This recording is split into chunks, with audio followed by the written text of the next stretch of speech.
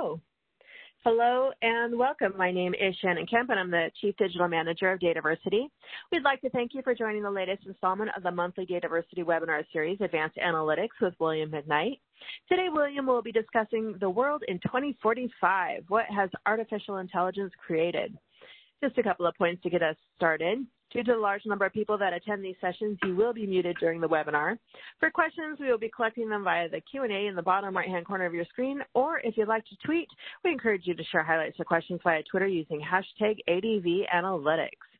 And if you'd like to chat with us or with each other, we certainly encourage you to do so. Just click the chat icon in the bottom right-hand corner of your screen for that feature. And as always, we will send a follow-up email within 2 business days containing links to the slides, the recording of the session, and additional information requested throughout the webinar. Now let me introduce to you our speaker for the series, William McKnight. William has advised many of the world's best-known organizations. His strategies form the information management plan for leading companies in numerous industries. He is a prolific author and a popular keynote speaker and trainer. He has performed dozens of benchmarks on leading database, data lake, streaming, and data integration products. William is the #1 global influencer in data warehousing and master data management, and he leads McKnight Consulting Group, which has twice placed in the Incorporated 5,000 list. William, hello and welcome. Hello, and thank you, Shannon. Welcome, everybody. Welcome back to those of you who make us a monthly stop. This is a monthly series, but today is going to be very different than the rest of the series. I'm really excited about today. Thank you, Shannon, for letting me broaden the scope a little bit of advanced analytics here. Today I'm going to be talking about the world in 2045, which is conveniently 25 years out from now. And given the year we just had, or still having, I think many people are looking to the future. That far in the future, I'm not sure, but that's where I'm looking. And I have found that artificial intelligence is really going to be highly impactful into that world of the future. And we're in for some change. And I will move on here. I've been introduced, so I'll move along here. Yes, our company has strategy, training, and implementation in all areas of enterprise data. And one thing that started my fascination with the future is, well, one, I intend to be around in it, at least for some of it, hopefully to 2045, but also because I feel like with my consulting that I'm actually future-proofing my clients in many ways, and I'm thinking about the future as I think about what they need to do. And I think a lot of people out there are thinking kind of the same way. It's really a hobby of mine. And given the year that we've just had, 2020, it has been difficult putting this together to not overweight the present, to not overweight what has happened this year, the virus. There's certainly, for example, there's certainly no reason to believe that the virus is the start of a continual series of viruses that we encounter. Should it happen in the next 25 years? Yeah, it probably will. We look back at things like the Black Death and Spanish flu, and I'm just grateful that the outcome of this one, at least for an individual basis, for most of us, is not as terminal as those were. Now, if the virus were to be prolonged, that would certainly be a factor that would weigh into the future. And there are many of them, actually, many factors. I'm going to go over them that would weigh on the future and probably drag back a lot of the advancements that, if you call them advancements, that I am suggesting that we're going to have. Similarly, with the election, the march of history is there regardless of who won this election, and that weighs in way more heavily into what's going to happen in 2045. Now, as I move into some of these predictions, I am not going to burden this presentation by stopping every minute and saying, well, you know what, I believe this prediction about 50%, or I believe this prediction about 75%. Suffice it to say, I don't know the future. I am just predicting here, and I probably believe most of these on the order of about 50 to 75%. But again, I'm not going to stop and say that at every turn. And I'm also not going to stop and give you a probability distribution about each one of these things. Like, for example, driverless cars. There's full driverless, there's semi-driverless, there's going to be some driverless and some not, and So there's all sorts of distribution about it. But I'm going to try to hit it right down the middle where I think it's going to be. And I'm not going to bother with the probability distribution because I have a lot of content here today to share with you. And as I think about the content of the future, everything really is influenced by artificial intelligence. Now, for those of you who know, I really am talking about machine learning, but the more broader term here is AI. I'm going to use that. I believe AI is going to replace a lot of the places that we in business use business intelligence. And so where there is BI, there can be AI, and that means a lot. It means a lot more capabilities as we're going to see. Now, I get asked a lot because people know I'm looking at the future. Is it going to be better? That's kind of a bottom line question people ask when they have about 10 seconds to absorb the information. And I really don't know how to answer that question. In some ways, I suppose it could be better. In some ways, you might say it's worse. But however it's going to be, keep in mind, we're going to have 25 years to build up to that. We're going to have 25 years of more incremental progress than, how it's exactly going to be in 2045. So, we're going to survive. We're going to enjoy it as we can. And here's a question for you. I want you to think about this as we go along. Would you want to wake up from a coma in 2045? So in other words, when you go to your cryotherapy today, let's say it goes really long and you get frozen and you get to wake up in 25 years, would you want to do that? Is it going to be better for you? Well, I'm not so sure about that. I'm not so sure that if that were to happen to me or you, that we wouldn't wake up and be kind of put into what might be the zoo of the future or the museum of the future. We might be so far behind the way things are. And I see a very indulgent future for us. And by that, I would mean that the citizens of that time may just not care so much about us coming out of our comas and so on. But that's just me. You might look at this and go, I would like that. I would like to jump into that future. So let's get into it. And by the way, I am not advocating this future. I'm not sitting here cheerleading this future. I'm not saying, oh, I can't wait for this and that to occur. I'm simply trying to look at it scientifically and say, this is what I see happening. I will save my advocacy for a better future, which is fundamental. The fundamental of that is to eliminate suffering. I will save my advocacy there for a future date. For a future date. How do you like that? Okay. Now, the macro factors of the future are going to play hard. I can't stress this enough. Before I get into predictions, I have to say there's a lot of reasons why this future won't come about. There's a lot of existential risks. There may be alien invasion. That's very unlikely, but there are some risks that are much more likely, like nuclear war or asteroid impacts. They come to mind. Probably the nuclear war has the higher probability here. Also, if major companies adopt totalitarian governments, that would also be a factor to bend this progress more towards the state and less towards the individual. So as I say these things, I am thinking about, or maybe you're thinking about, who is going to receive these benefits, if you will? Who's going to be able to take advantage of this artificial intelligence? And yes, it will start kind of at the top like a lot of things. I see it very bifurcated, perhaps even more so than the way things are doled out today. So there could very well be citizens that get to take on a full advantage of these future capabilities, and a whole slew of society that is left behind. And so as I say these things that are going to happen, I don't necessarily mean that everybody in the world is going to enjoy them, unfortunately. So that is something that I think we really do need to look out for. But again, I'm going to kind of hold back on the advocacy side of things for today. Now, there are other existential risks that could play in, like a water crisis, like the fact that oil is a non-renewable resource, and it is yet to be determined how we as a species will handle the fact that our number one energy source is slowing down, let's say. There are hopeful signs around renewable energy. And perhaps I'm going to be putting several things out there for you today that I watch, and I hope you maybe find some interest in watching as well. These are barometers of the future as far as I'm concerned. One of them I'll say is the International Thermonuclear Experimental Reactor.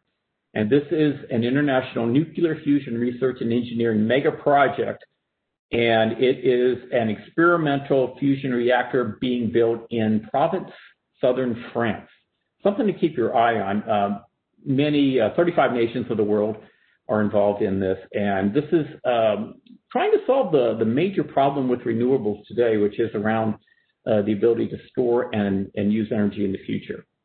So I don't know how far we're going to get to, we are going to run off the cliff in terms of our use of oil. I don't know that it will happen in the next 25 years, and I don't know how close we'll get before we slow anything down, which we really haven't done much of. I think the hope is that renewable comes on the scene. And okay, so that's an existential risk that would definitely impact some of the things that we have to say here, because the things I have to say here largely do use energy. So the energy must be there for it. There are definitely a lot of good, hopeful signs about the future. I think, for one, I think racism is going to be something that in 2045 is going to be far less prevalent when a larger percentage, and it's growing exponentially, a larger percentage of the world is indeed multiracial. By that time, it should be around somewhere in the 30 to 40%. It's going to be hard to be a racist, a little bit harder to be a racist at that point in time. And by the way, as I get into some of these, I do not mean to insult any of you, and I do not mean to insult any of your worldviews out there, because some of you have worldviews that probably mean that some of these things of the future just will not happen and cannot happen because they do not fit your worldview. And that's fine. I respect that. I'm just sharing with you some of this information about where things are headed.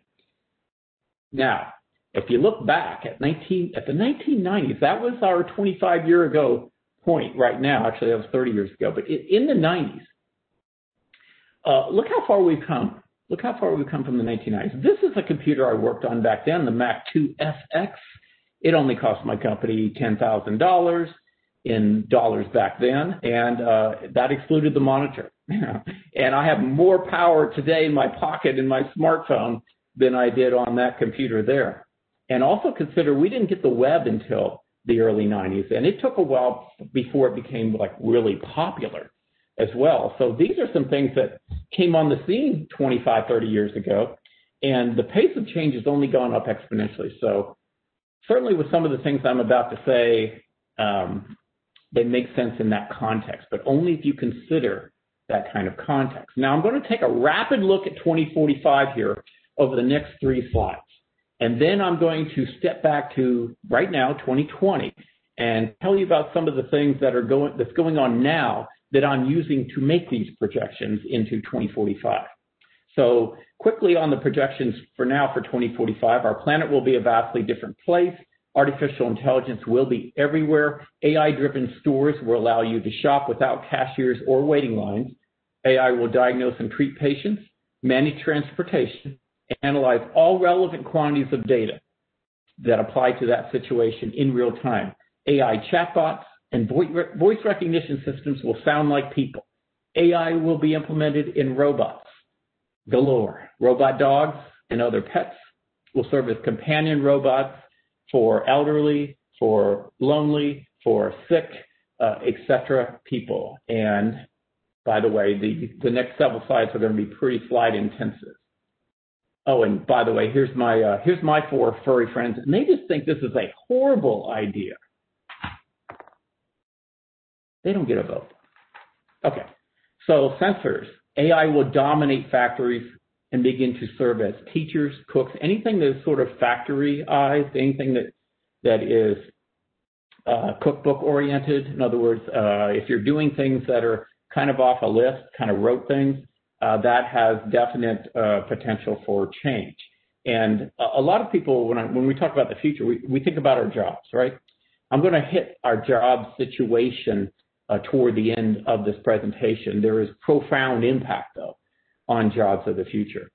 Pharmacists, law enforcement officers, athletes, and other professionals are definitely going to be highly impacted by AI. When it comes to athletes, when it comes to musicians, actors, things of that nature. And I'm going to talk about gene splicing a little bit later. I think that's going to heavily weigh into the human being's design.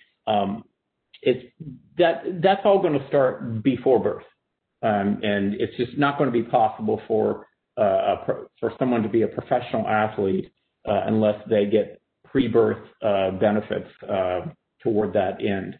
And so it's going to be that kind of arms race, I'm afraid. I don't know if this will tear back some of the value of sports. Again, I think we're going to warm into it year by year, so maybe not. Universal translators will remove all language barriers. Hundreds of sensors will be installed in our clothes, homes, and overall environment to monitor us. And I think monitoring is going to be a huge part of our future. The doctor will see you now. Well, which doctor? Computing is going to change, and we may be running on quantum computers based upon the properties of quantum physics. AI and computers will integrate into human friendships, like Elon Musk's Neuralink. Could you be friends with a computer? Could you be friends with a robot? I know, the knee-jerk reaction is, no way, I couldn't. But I'm going to show you some things, and maybe you really can. AI is going to treat neurological disorders like Alzheimer's, Parkinson's, spinal cord injury. I believe in 2045, these things will be largely in the rearview mirror, blindness and deafness as well, and robot prosthetics may be stronger and more advanced than our own biological ones. No, I don't foresee me clamoring to have my arm chopped off for one of these things, but if it happens that way, you can rest assured that in the future, prosthetics are going to be better. People to control computers and prosthetics with no physical interaction. Tapping into our brain more and more is what's going to happen over the next 25 years. We're going to be figuring it out. We're going to use DNA and genome research to figure that out and actually control things with our minds, control computers with our minds. Virtual reality will be everywhere. People will try on clothes in virtual reality closets. We will virtually be able to travel the world and experience life on other planets and all places on the earth. But now let's come back to the present. The present. Now, it may sound like I'm talking about the future here, but I'm talking about the present, the modern day. And it's probably 5 o'clock somewhere. So let's start out talking about whiskey. All right, I've learned a little bit here. Whiskey, there are so many variables that go into the making of whiskey, more than 70 million different recipes out there, and then growing, of course. So what AI can do is take all these variables out of some whiskeys and determine the appropriate best of the best, if you will, blend of those variables, which include things like how long it stays in the cask, what the cask held before, and all this makes up a specific recipe. All the things that master distillers tweak today and hope for the best, there are whiskeys now that are made by artificial intelligence. What about this painting in the upper right here? You like that painting? Pretty nice, huh? That's Edmund de Bellamy, not a real person, but it's a 2018 painting created using a type of artificial intelligence algorithm called the Generative Adversarial Network. And simply, the AI was fed different paintings of profiles of people, and it figured it out. And this painting sold for $432,500. So that got my attention a little bit here. Now, have you heard any AI music lately? Let me play a little bit of this for you, a few bars.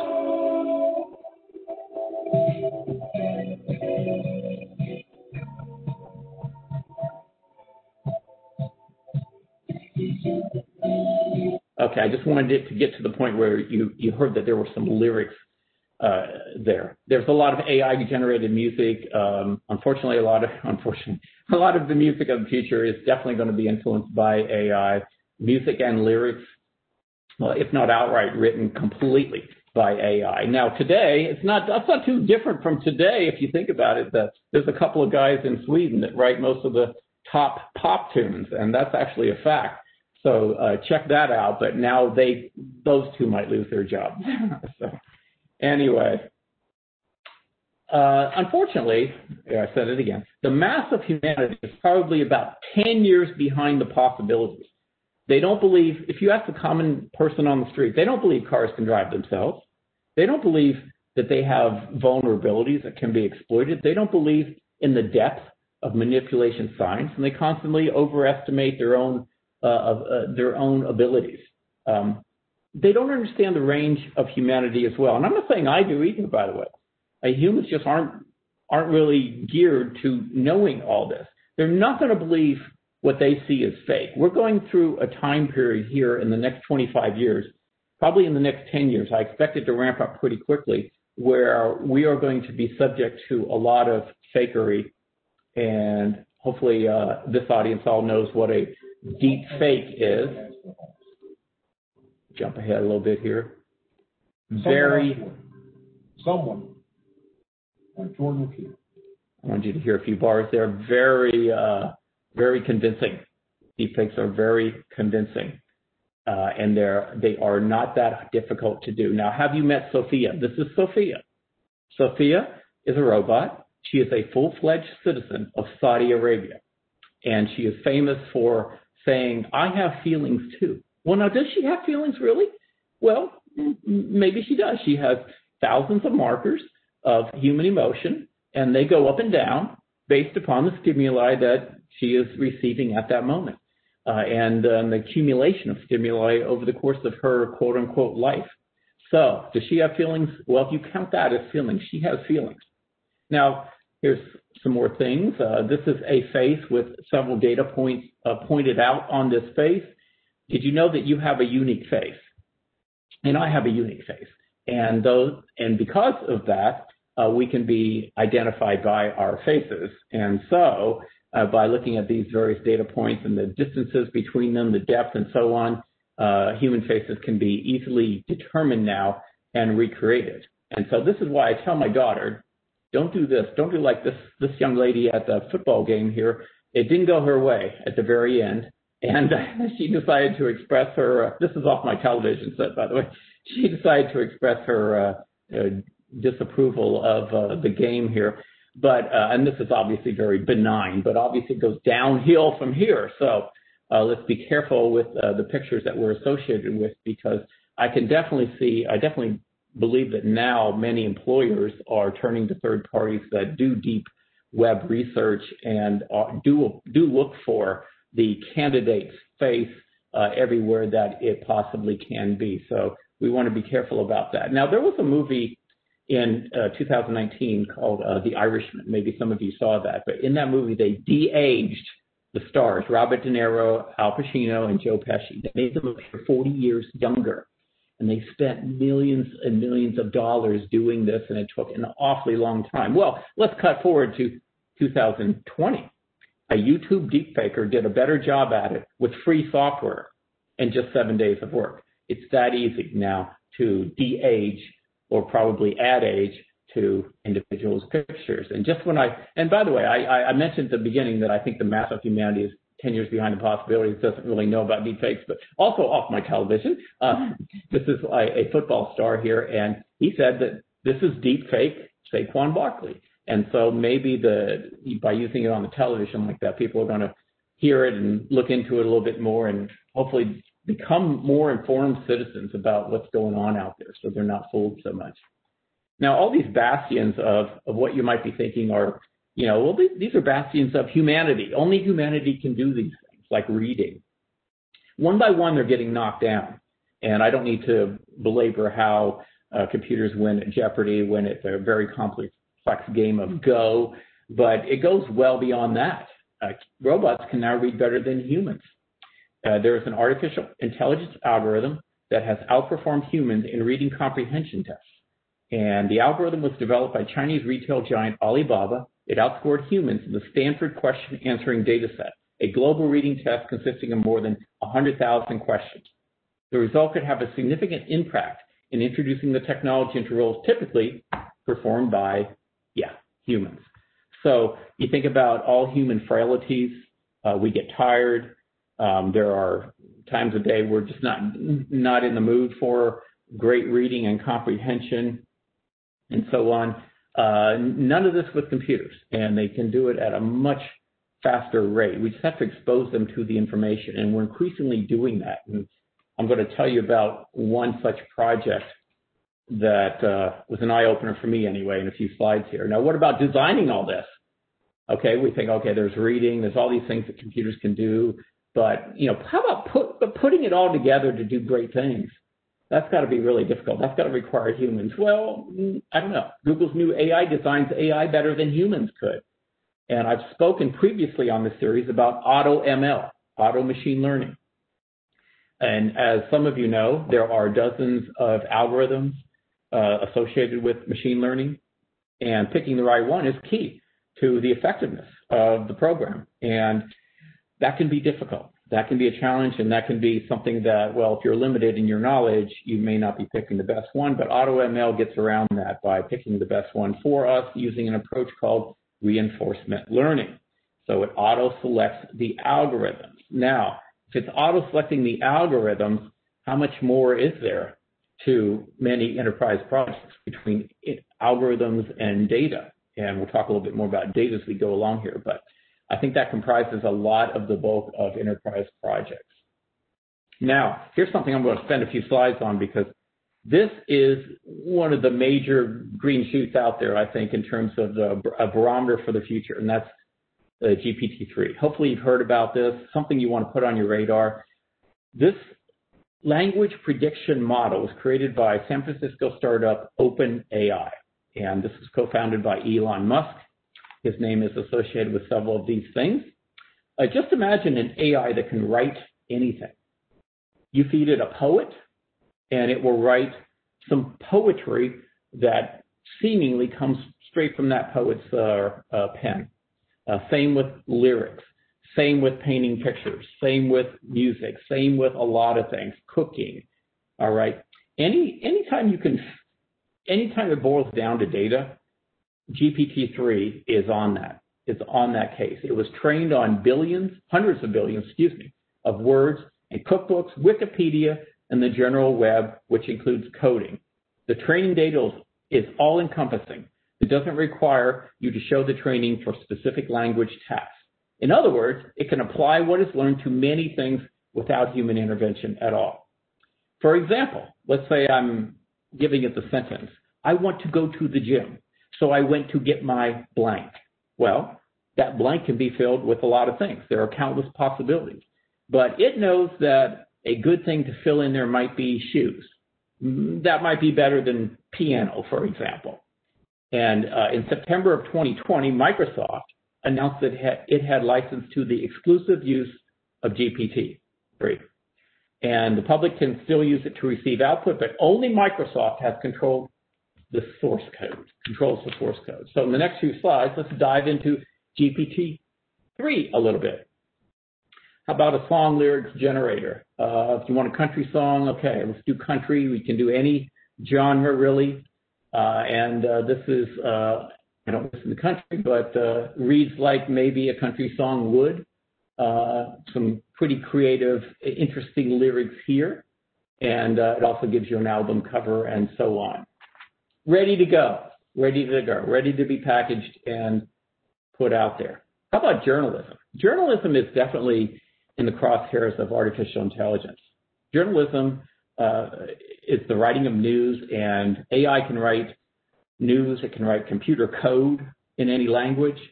And as you can see here, Microsoft sacks journalists to replace them with robots. There's a lot of that going on. I think we probably all would be surprised at how much of the things we read were actually written by computers, written by artificial intelligence. For example, here's something that this guy said to GPT-3, how to run an effective board meeting. He scribbled it out. He wrote it up. He thought it was good, gave it to GPT-3, and GPT-3 came back with a 3-step process and put it in much better words than he could. And I took out his curse words, but other than that, he is expressing how surprised he is and how valuable that was, and he's actually going to use it, what GPT-3 came up with. This is today.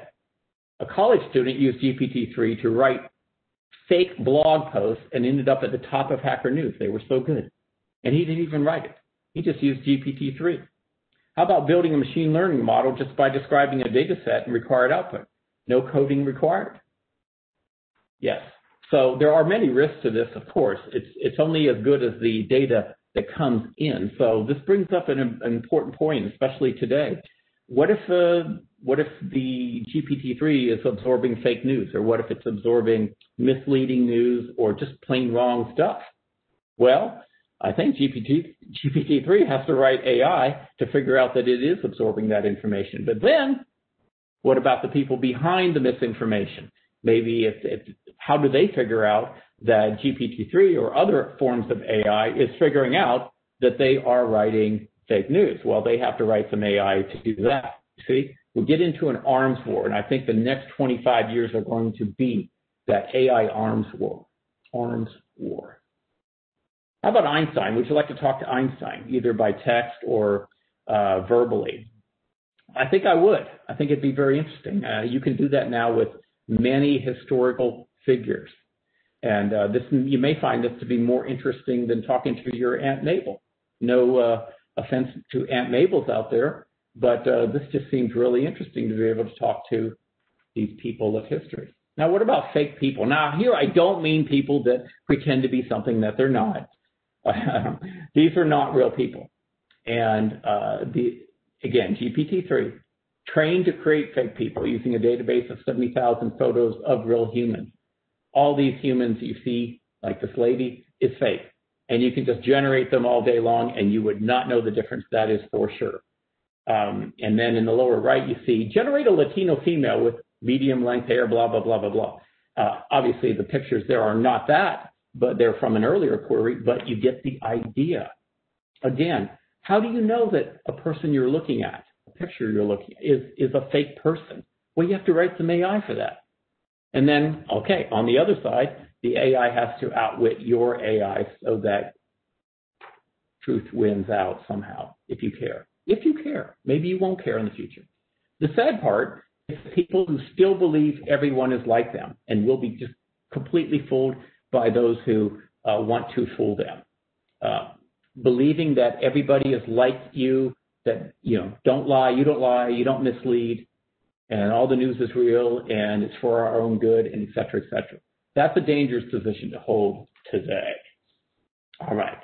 GPT-3 can simplify. Here's a complex, big paragraph. GPT-3 made it short and simple. And I like short and simple, at least as I wade into a new topic. So it would be great to read the short and simple before I dive into the details. And GPT-3 can do that for us. It understands objects.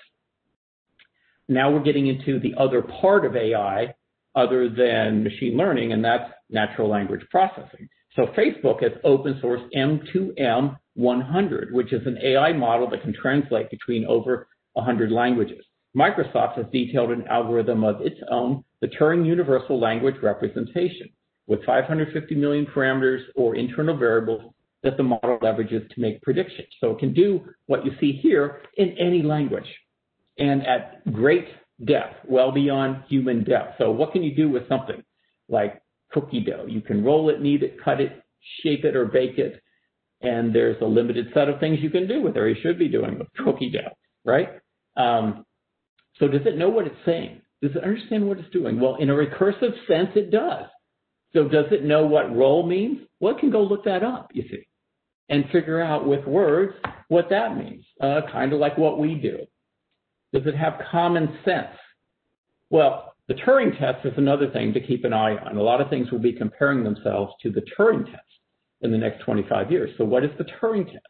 It's a test of a machine's ability to exhibit intelligent behavior equivalent to or indistinguishable from that of a human. Okay, so this is GPT-3 here once again answering these questions correctly.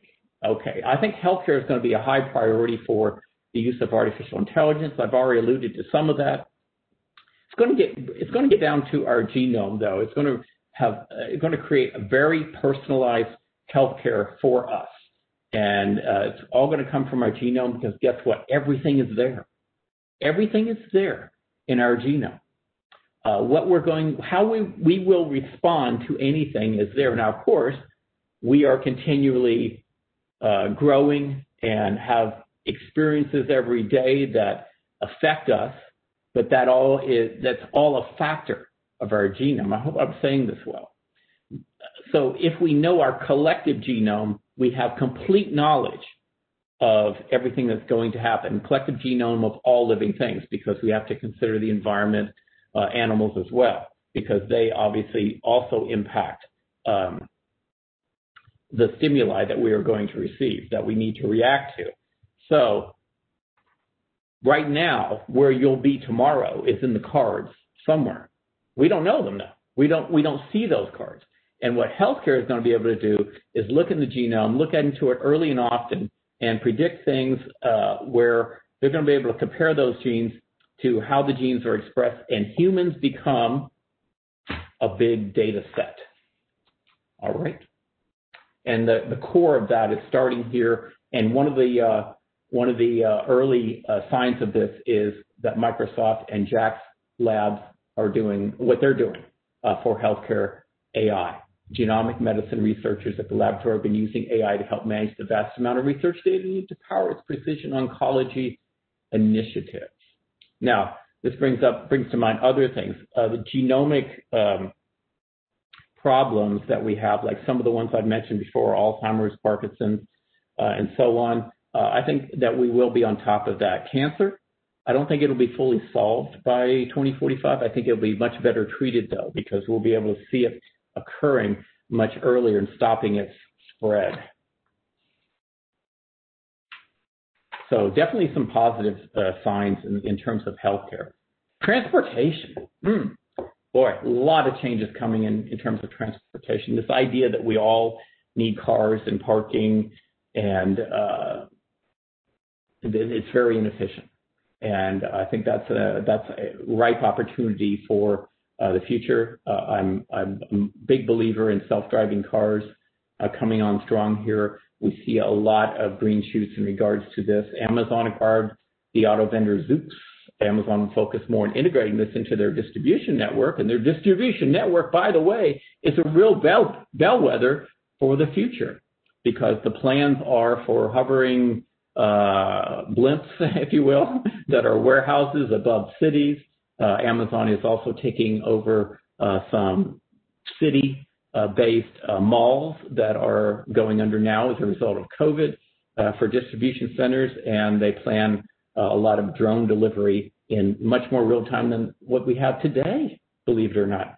So anyway, Alphabet is doing this as well. Alphabet, of course, Google, they have their spin-out Waymo. GM has their Cruise. Uber is doing this. Tesla is doing this. Apple is doing this, and they're keeping their project somewhat secretive. But for one of them, Google's project raised $2.25 billion in outside funding in March in preparation for the long haul. Now, if you're a middle person, you are vulnerable today. If you're a pass-through, that's not going to be enough. Manufacturers are going to be able to go direct to consumer, bypassing the middle person. We're going to be improving demand forecasting by reducing forecasting errors and reducing lost sales at very high levels. So we're going to have a much more efficient distribution network for not only our stuff, but our people. Now, what about the bottom line for many of us? We're coders. We already have things that exhibit the ability to understand code. Like, for example, the Defense Advanced Project Agency, that's DARPA's Probabilistic Programming for Advanced Machine Learning, PPAML, is developing new technologies that improve machine learning for questions. Both Decoder and AutoML use machine learning to produce executable code. So entire knowledge bases are being built so that it can interpret the code like it's doing here on my slide. It tells you exactly what the code is doing and so on. But what about the next big step, which is to actually create the code?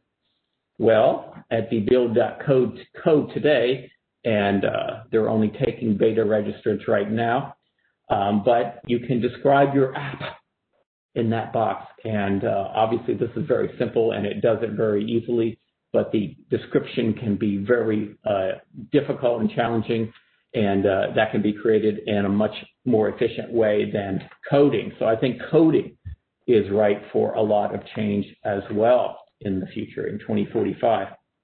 There are a lot of risks to this. I mentioned before that, it's only as good as the data that it receives.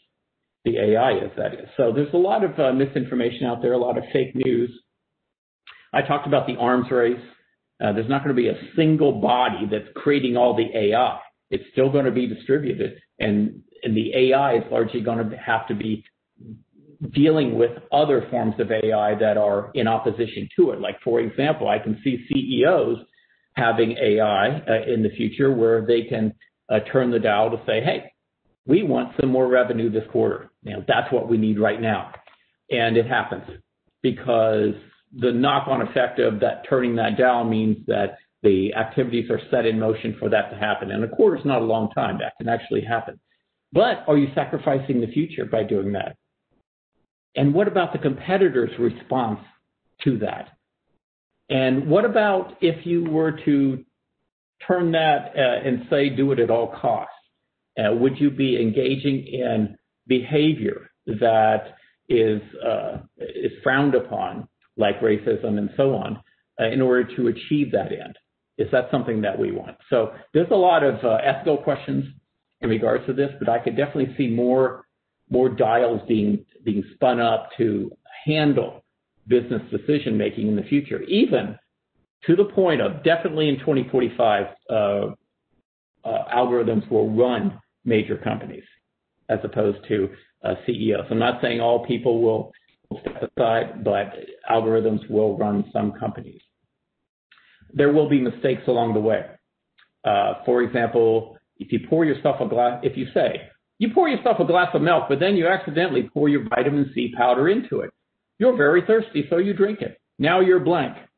AI today would put the word dead in there because of the way that you phrased the sentence. When you said accidentally, when you say you're actually drinking something, it knows that when you drink things, there is the potential that it kills you.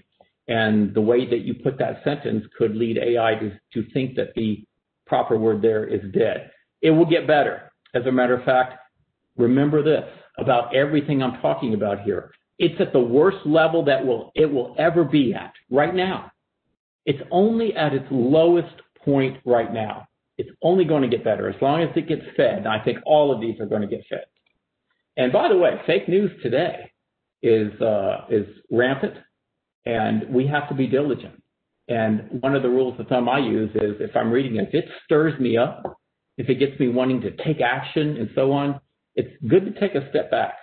It's good to take a step back because the problem is there is algorithmic amplification of fake news because it stirs us up. And so that is the thing that we really need to look at today. That's a little aside. We are at the start of general AI. GPT-3, its most surprising thing to me is its applicability so many places. It's generality. And it's not alone. General AI is a machine that has the capacity to understand or learn any intellectual task that a human being can. So we're at the start of computers being there. In 2045, again, I'll say, I think major corps will be run by artificial intelligence.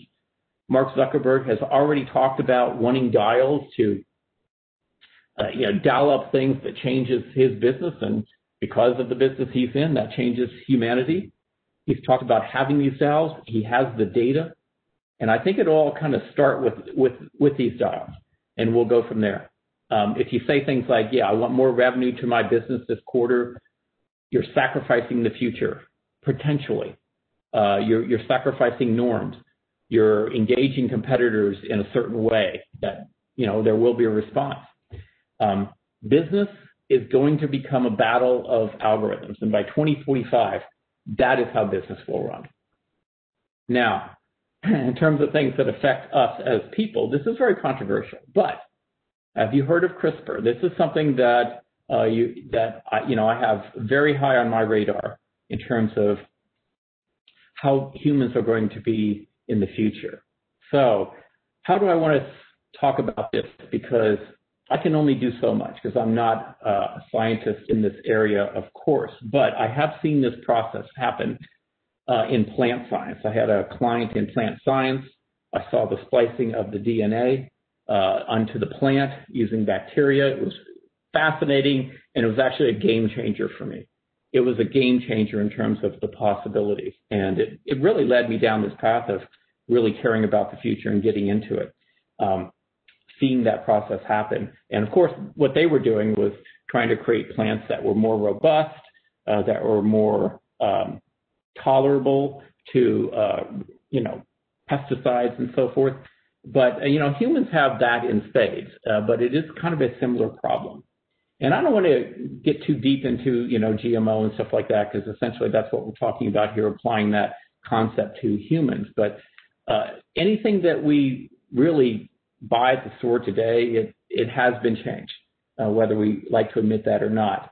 The problem is we tend to set that point at which things are the way they're supposed to be at when we're young, at when we were growing up. But obviously we're all doing that at different time periods, and the future generations will do that at different time periods, and they'll see something different and that they'll consider the norms and so on, right? So, but most of the things that you buy at a store today didn't exist as much as 200 years ago. Even the tomatoes and the cows, the cow meat. So cows have been definitely modified to do the role that we want them to do. And we're able to go out in the woods and walk among the trees and so on because the predators have been cleared out. By who? By us. I have Havanese dogs. There are no Havaneses back then. There were wolves. Genetic modification has sped all this up. It's kind of like working out in high altitude, getting ready for a race by limiting your oxygen. Only it's taking that concept and actually going right to the source and making things happen. So in 2018, a Chinese scientist sparked an international outcry after alleging to have helped create the world's first genetically edited babies. Yes, he has raised the possibility of a third child being born. I don't know if that child was born or not, but the parents both had HIV.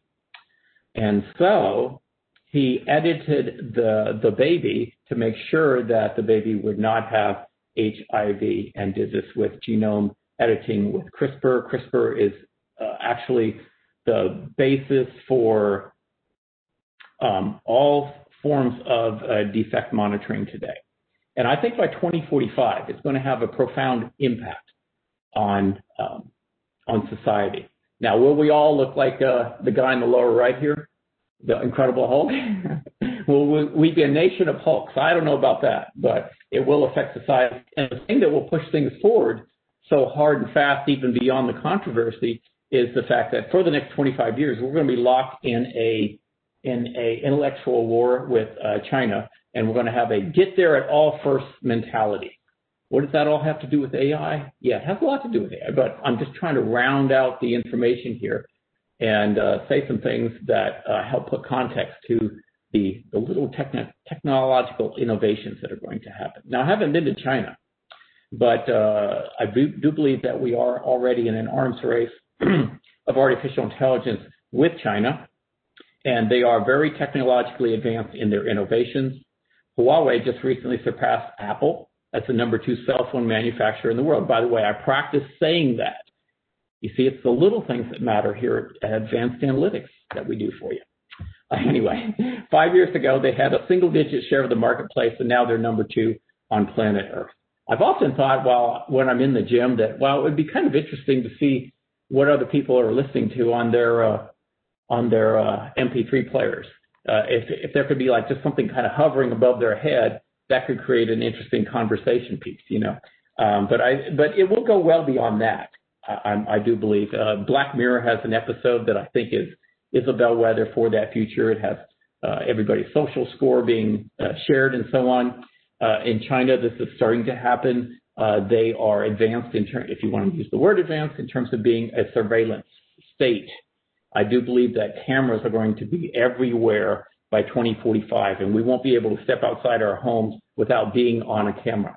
And as I said before, we can certainly be backtracked to all the places that we have been, and potentially to some of the places that we will be based upon the genome research.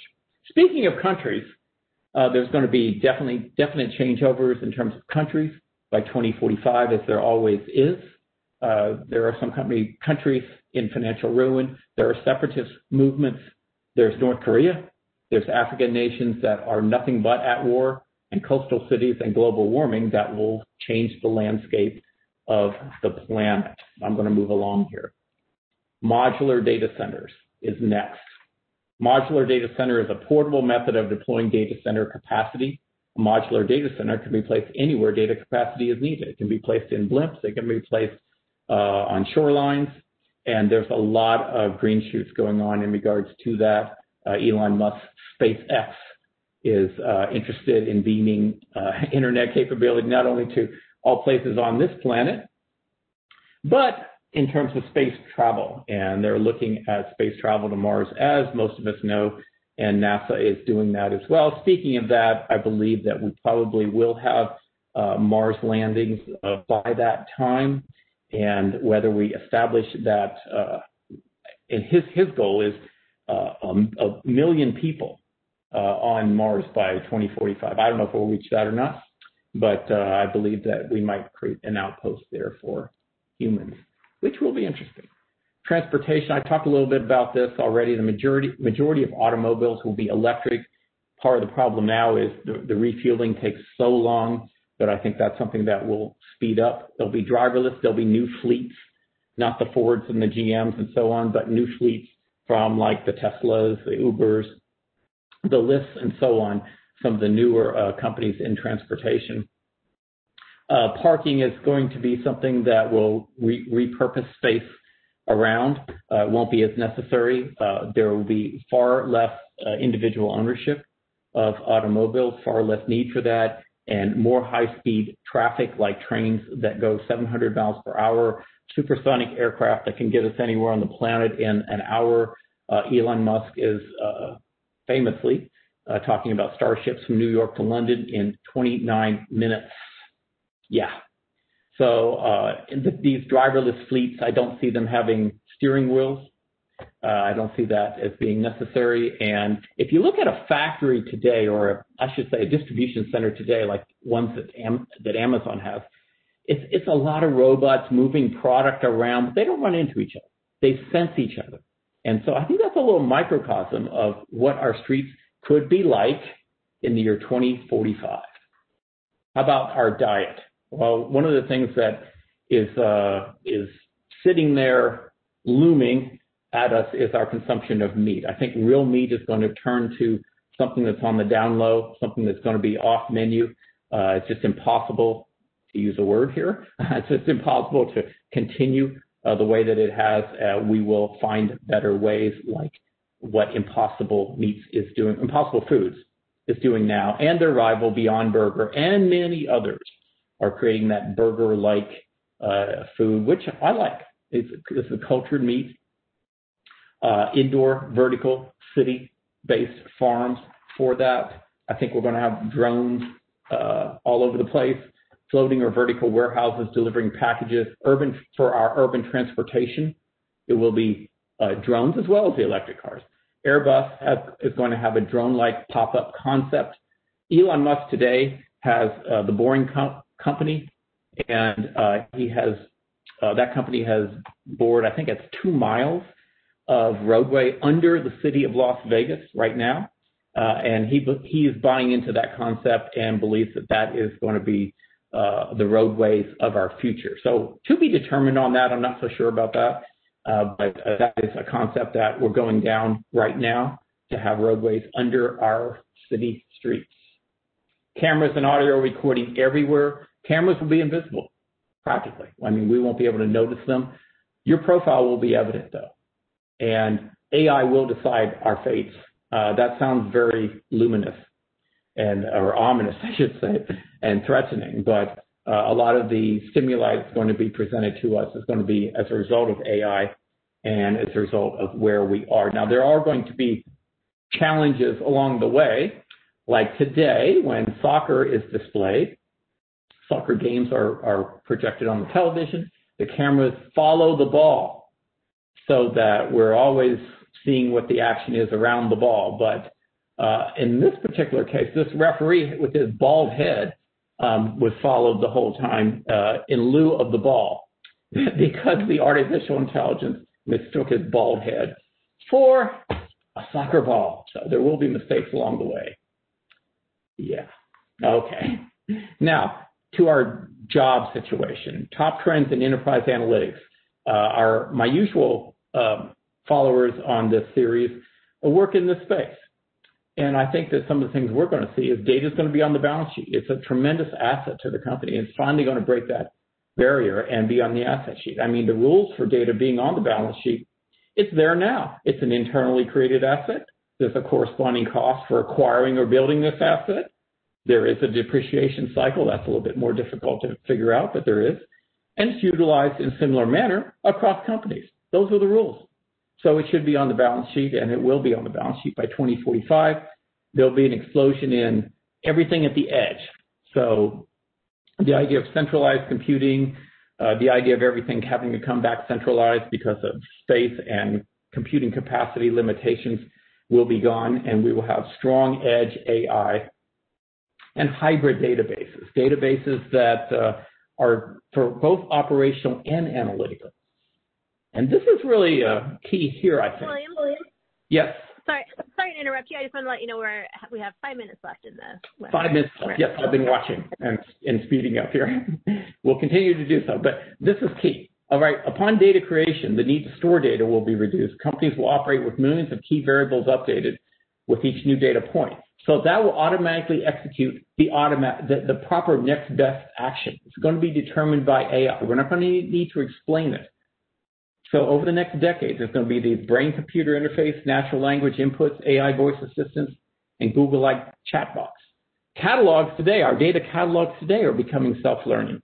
So the idea of the data analyst sitting there looking at data and determining what we need to do about it, that is what I am saying is something that will be in our rearview mirror by then. The vast majority of data jobs will be automated.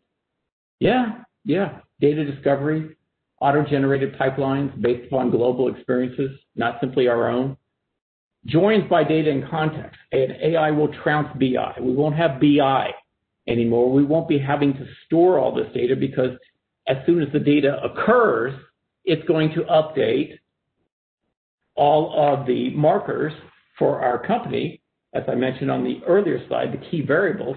And those key variables are what's going to be used to determine the next best actions of the business. So there's going to be definitely work behind the scenes at building out the AI, but the analysis of that data can be automated. And which brings me to my final slide. Our relationship with work. Work is going to be profoundly impacted by artificial intelligence. I know there's always something every generation that raises the foundation and eliminates some of the manual work. It's going to happen in spades over the next 25 years. Our need to work as a species is going to be less. We need a new relationship to work. We need a new ethos, because if we continue with the same ethos of everybody must work to be a contributor, 40 hours a week to be a contributing member of society, that's just not going to be possible in the year 2045. But in getting there over the next couple of decades, we're going to have a lot of pain in this regard, because we're going to hang tight to our former ethos, and people are just going to go through a lot of pain as a result of there not being the jobs that there used to be. There will be transition. There will be some bouncing from of certain people, but a lot of people are just unable to cope with this. And I think it will take some time before society helps them out. So I don't know if it's Andrew Yang's, giveaways, universal basic income. I don't know if it's that. That was quite before its time, but something will have to step into the fray of what artificial intelligence is going to do to our world of work.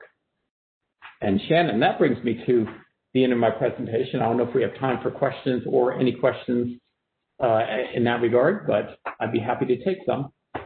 We do have a couple questions that came in. So where do you think surveillance capitalism stands in 2045? Surveillance capitalism?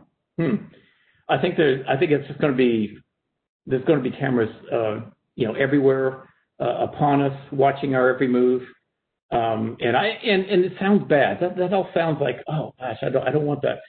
We're working into that right now. We're just not as aware of it as we should be.